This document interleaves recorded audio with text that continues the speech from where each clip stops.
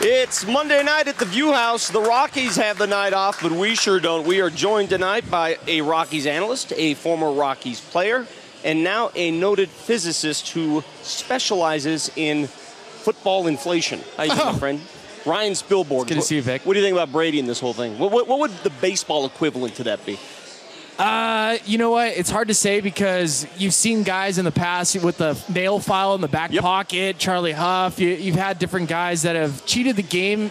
I think of George Brett with the pine tar incident. There's all kinds of different stuff. Obviously, steroids. You cannot deny the fact that it's been a game that was plagued by steroids for a bunch of years. But I guess the equivalent of inflated balls or deflated balls would be a nail file or somebody corking their bat. Sammy Sosa corking their bat. Right. Well, one thing we've learned about all the history of lying and cheating in sports, if you come out and admit it right away, people are sympathetic. Yes, Jason Giambi. It's not hard. Yeah, he got popped with steroids. He came out and he said, I did it.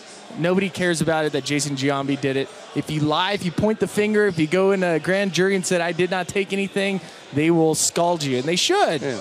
Brady's been playing this dance for 5 months, and that's why they got the Patriots today. All right, let's